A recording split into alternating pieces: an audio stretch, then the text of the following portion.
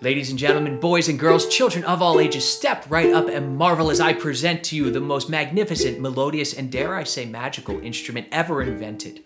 Reentrant or high G tuned ukulele. Now, where most string instruments are tuned from the lowest string to the highest string, we tune from a high string, then low, and up.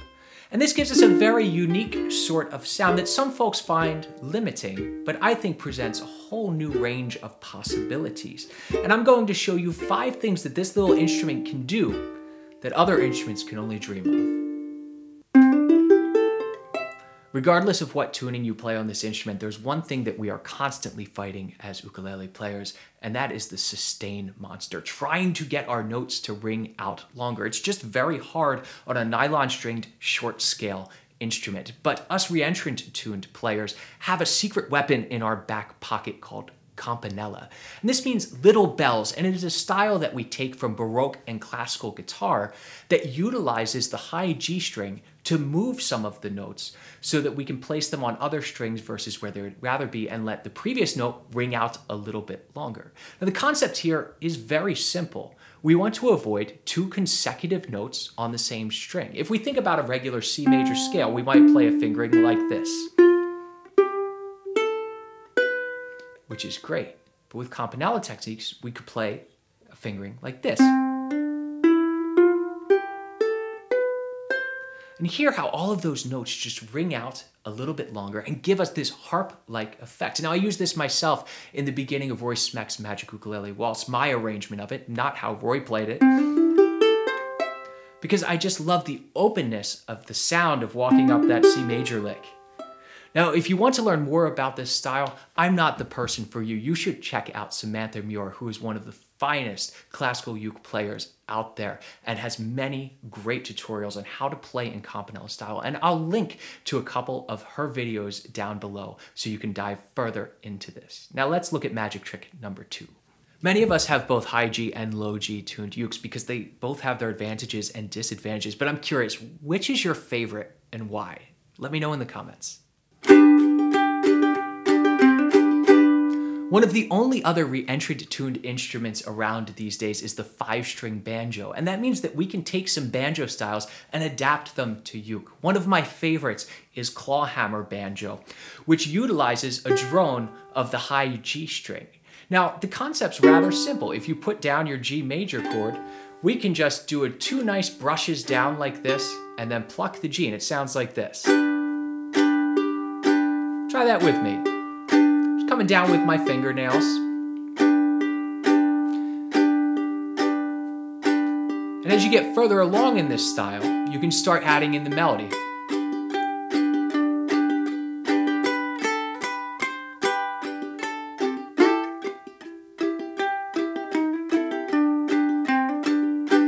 If you want to learn more about this, I'll link below to an entire playlist of videos that I have to get you started in Clawhammer style.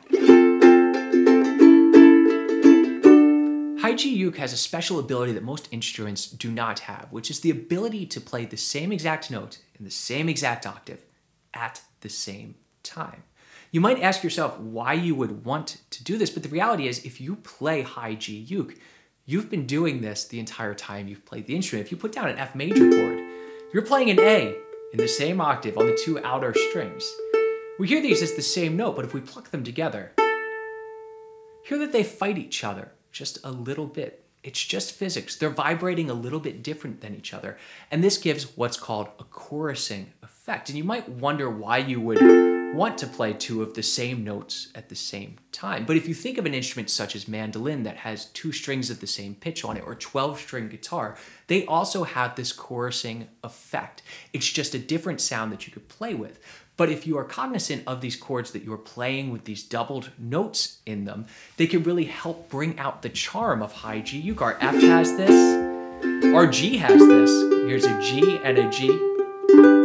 Our A has this.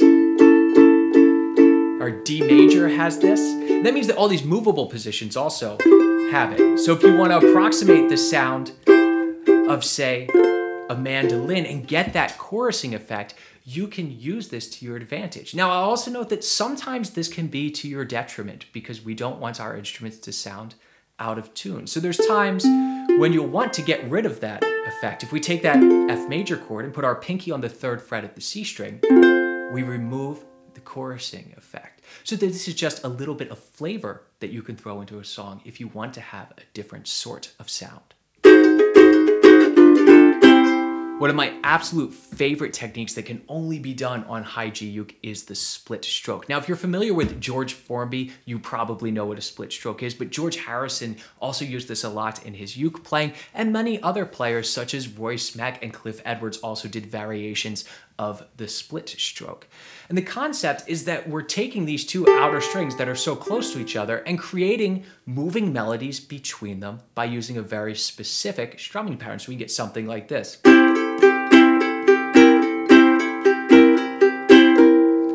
And the most basic split stroke is a strumming pattern like this. We would have down, up, down, down, up, down, down, up. And those groupings of the double downs, all the first downs will just be bouncing off of the G string. So we really get down, up, bounce, down, up, bounce, down, up. If we put down a C major chord and try that nice and slowly, it sounds like this. Down, up, down, down, up, bounce, down, up. This takes quite a while to get your hands around, and there are infinite possibilities as how you can arrange this into a song and use different strumming patterns. But the reason that I love this so much are the other applications. You can play a waltz like this, or you can even play a samba.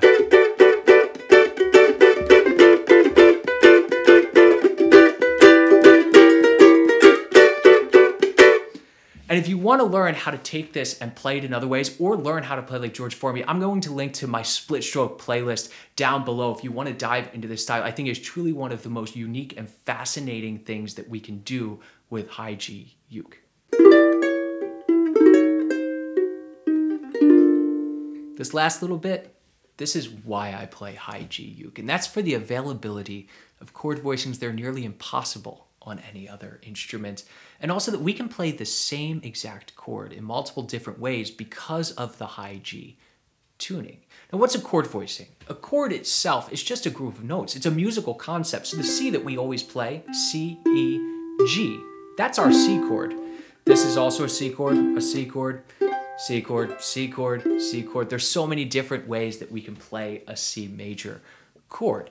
And how we voice it is how we lay out those notes on the fingerboard. So let's look at a C7th chord. Let's lay across the 3rd fret as a bar, and then we'll put our middle finger down on the 4th fret of our C string. This is a C7th chord, different voicing that you might be familiar with. Now, what's so cool to me about this is that I can play these same exact notes, E, G, B flat, C, in that same exact order in 4 different ways on this instrument. E, G, B flat, C. I can arrange it like this. But do these sound the same?